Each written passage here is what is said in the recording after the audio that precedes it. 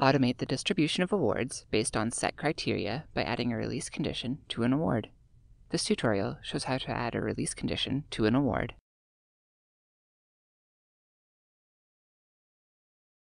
To begin, from Awards, to view the badges and certificates associated with your course, click Course Awards. Select the award you want to add a release condition to, then click Edit Properties.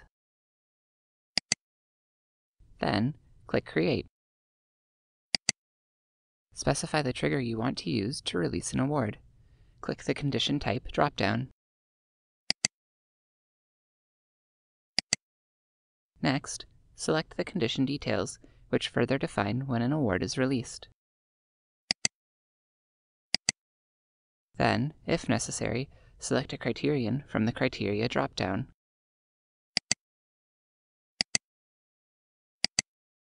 Click Create. Lastly, click Save.